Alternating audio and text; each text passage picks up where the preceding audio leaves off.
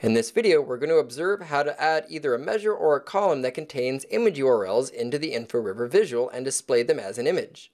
To start, we need to configure either the measure or the column that you're going to use. Make sure that from the fields list you have the measure or the column selected. I have image URL selected here, and then under either measure or column tools, make sure that you have that ribbon selected up here at the top. Come over to data category, and then under here, you need to make sure that uncategorized is not the default that is assigned to this. You need to come down and assign it an image URL data category type. From there, we will take the image URL that has now been assigned a data category that is appropriate to this and put it into the others well down here at the bottom.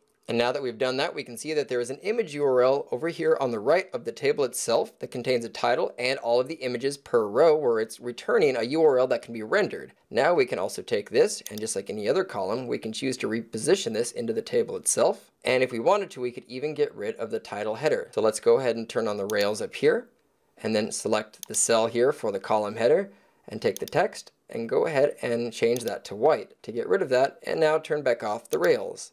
Additionally, notice that the all row currently is not displaying any specific flag for this because there is more than one value for the grand total row. Now if you come to display and then scroll down under the general settings here, you'll see an option to show broken image. Now this is a configuration that you can have enabled if you want, where when this is enabled, any row that does not actually have a valid URL to render, you'll instead get a broken image symbol rendering there. But by default, this is disabled.